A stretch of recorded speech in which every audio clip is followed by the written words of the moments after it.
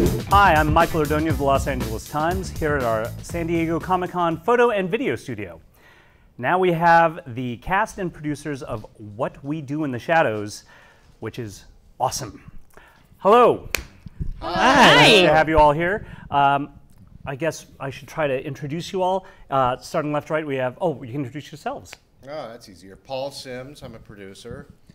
Mark Prooks, I am an actor.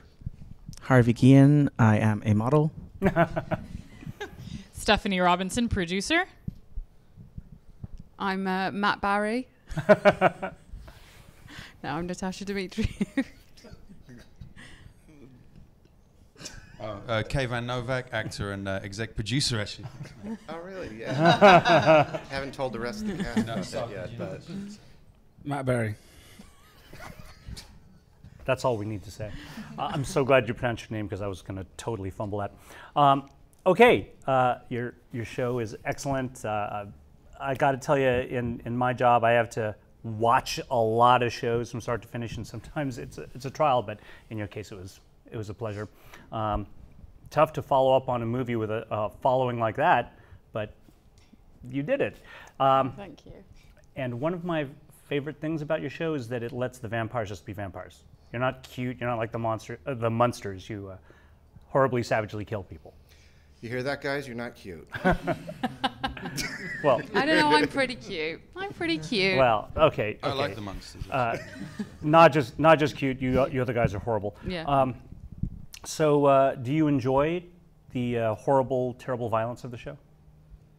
Yeah, big time. Big time.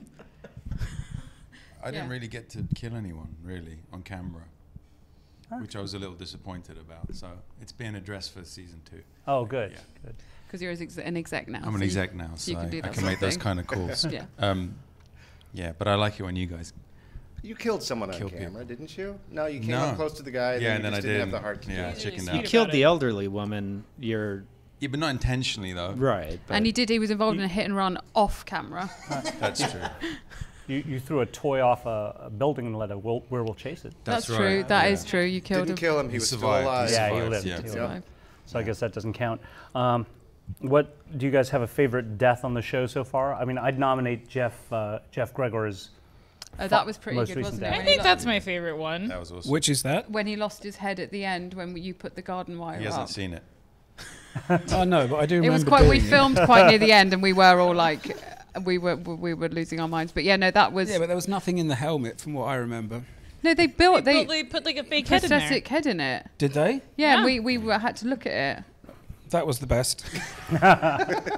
pretty much anything they would have said. Yeah. That was the best. The one where your character died, that was the best. Yeah. So, Paul and Stephanie, you had the challenge of Stephanie. Stephanie. I'm sorry. Gwen Stefani. Stefani. Funny, it's Well, very, you are it's a supposed to classy sing. name. You are supposed to sing. I with the- am supposed to sing. Yeah. So, please Don't sing this speak, answer. I know this is what you're saying. Fine. Great. So you had the challenge of adapting from the movie to the show. Of Yep. course, you had the help of another guy. So what were the leaps you had to make? How did you feel you had to adjust it to make it work over the length of the season? Well, you obviously have to make sure that the tone is there, obviously, because it is a very specific sense of humor that is both dry but silly but intelligent, I think. And then you also want to preserve the gore and how it is a horror movie, in a certain respect. So I think that part. It was actually a lot less challenging than I thought it would be, and luckily Jermaine was around to sort of set the tone. But I think everyone, writers included, did such a great job adapting to what was already sort of established. But I think we did a lot of work in really just stretching out the world because it's 10 episodes versus 60-minute movie or however long the movie is. I don't know how long is the movie. 4 hours. It felt like 4 hours. 83 minutes. No comment. Oh, me? Yeah.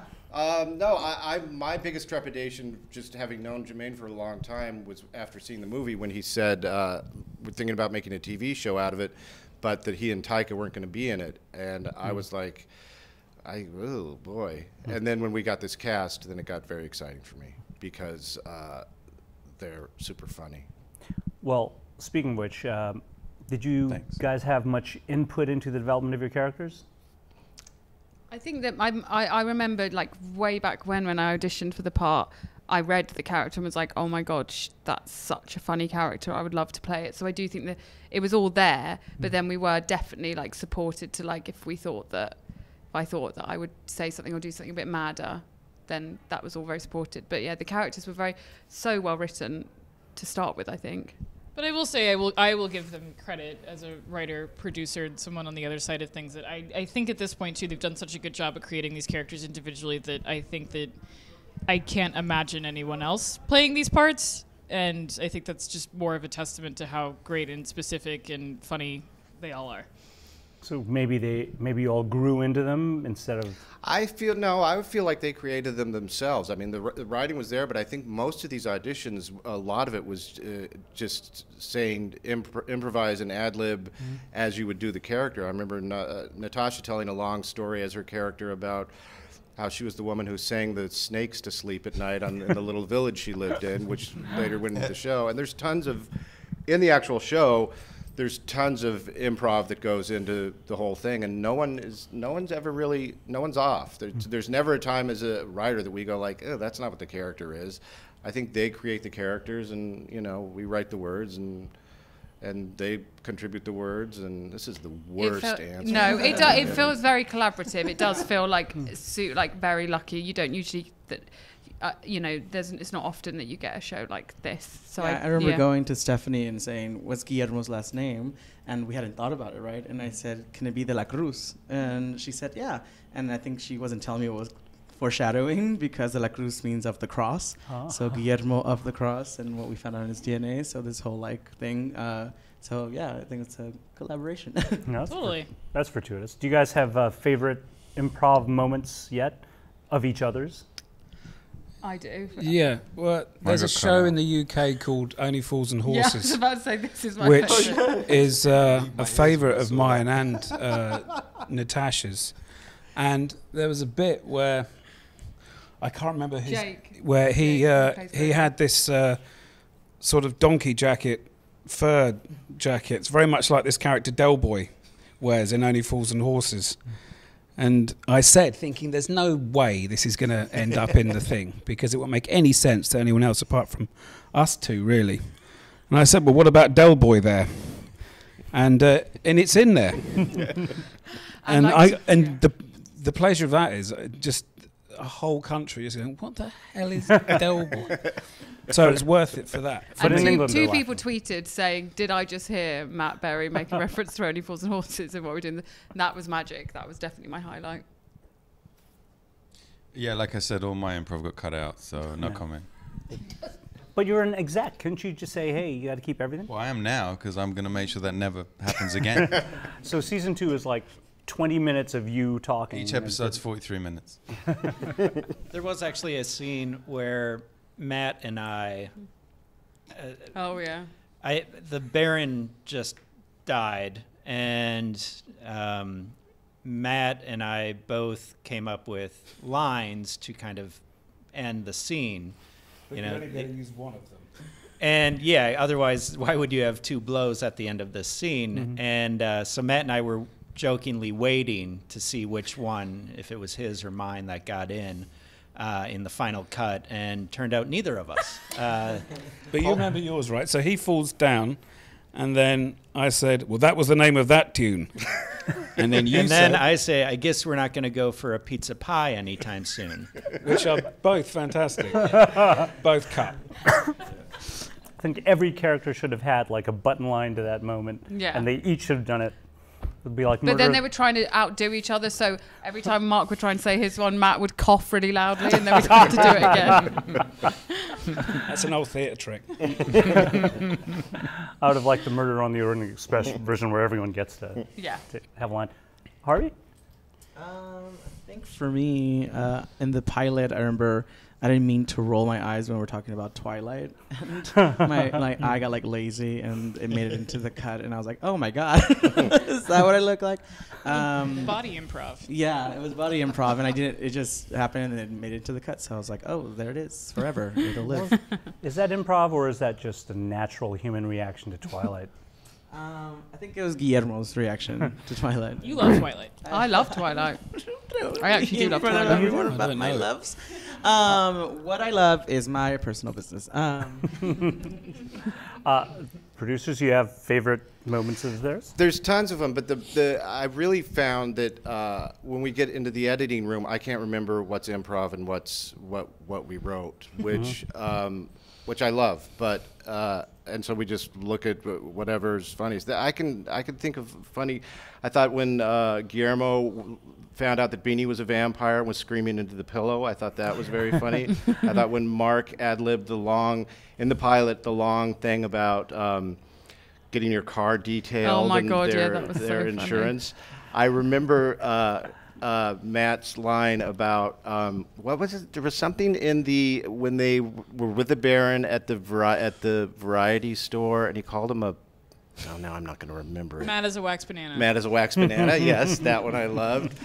Any mine? Or? They all got cut. And really, that's it. I mean, Natasha had so many, I don't know how to name it, but that's it. Never that's again. all I can remember. Never again. Yeah, no, I agree. I think everyone each has a really fun individual moments throughout the show, and it is one of those hard things that you don't even remember what was written or what's not, and that's, I think. I do. Okay, well, I mean, everyone's great and fun, but I think Mark has a lot of free reign because he has to bore people constantly, and I think you do such a good job of doing that. Yeah. No, but I think it's really up to Mark as an actor and as a performer to come up with these really long-winded, detail-specific. He finds it easy. Anything. It's really funny. There was so much of Mark's stuff. It's just like, how does a human being know this What much was the name of the information? aftershave that you came up with that Colin wears? Mr. Hijinks. Yeah, hijinks. And what were you at one point?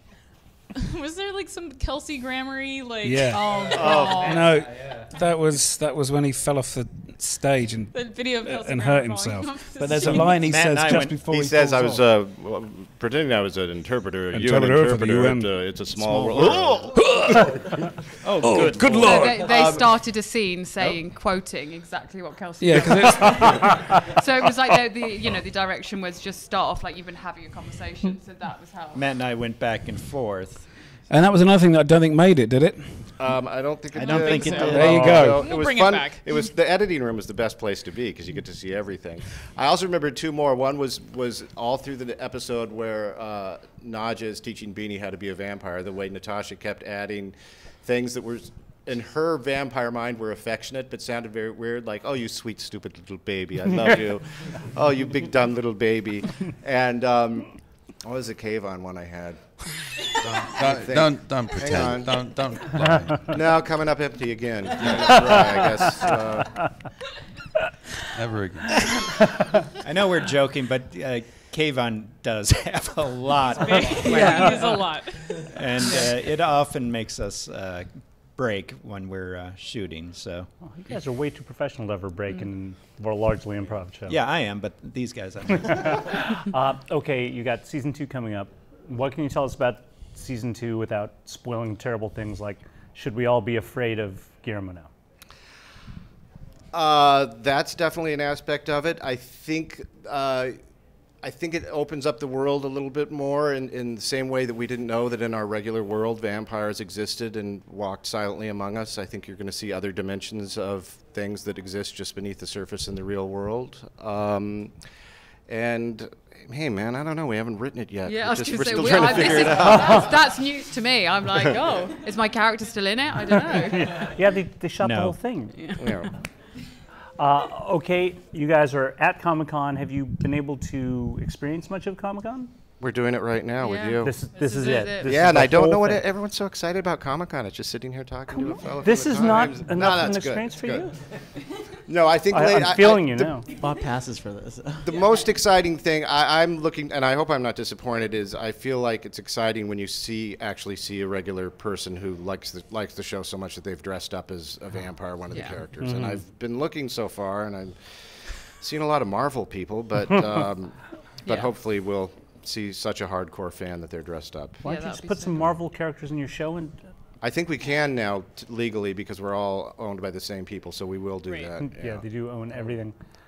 So is that are there any other awesome Comic-Con moments you guys? Well, I thought I saw an Andor guy, and he's just a homeless guy. His ad libs were really funny. Yeah, they're going to be in the show. All right, last thing. If you were forced to cosplay, who would you cosplay? Oh, that's a good one. When you dress Anyone or from our cast? Anyone, but from your cast if you must. Anyone from the Disney. I would go as all of the X-Men. I'd just put At some once? holes in my sleeves. I'd just be all of them because I couldn't choose. Or maybe Wolverine. Maybe Wolverine. Actually, yeah. The Elephant Man. With bag or not with bag? With bag, obviously, because I don't want to put the thing on. With bag. Well, so the only bit of costume would be my hand. Bag and with cap. Yes. What's the Elephant Man's hand look like?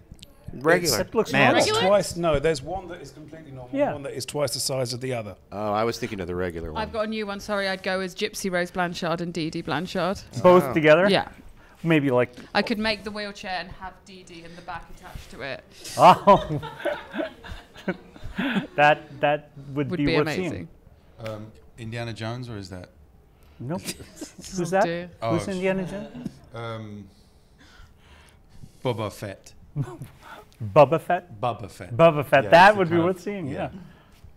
Wow, I don't know. Someone else start it. I've got so many I'd probably options going through go as Dirk Diggler. Bailey. As Bailey the Bedbug. It's Scott Salem. He's working on this show right now. Called Are you Bailey the doing your Bedbug character? That I'm really into this, into what he's working on. Sounds cool. I just dress up as Ursula from The Little Mermaid. Oh, that's nice. Heaven. That would be a very The, popular. the new costume. one or the old one? The new one? What are you talking about? That hasn't been made yet. Anything to add? I don't know. Like Darth Maul, probably. He Oh, was I think- cool, right? Darth Maul was awesome. He was like the only good thing about that. That's what I'm saying. We'd all go as Taika, to be fair. That's Tiger. Yeah, we'd just come as a big pack of Taikas. Yeah. Anything else? I think probably just to amuse my son, either Gene Simmons, Paul Stanley, Peter Criss, or Ace Frehley from the original lineup of Kiss. You could like do. And if I had to quadrants. choose one of them, drama, surely. I think it would be Paul Stanley. Oh, right. Yeah, Get- I don't want to be the cat man. It gets most girl attention, so. of course. Yeah, that's true. All right. Cold gin. Yeah. Guys, Jim! thank you so much for coming. I really appreciate it. Your show is awesome. Looking forward to seeing Thank it. you. Thanks very much. Thank you.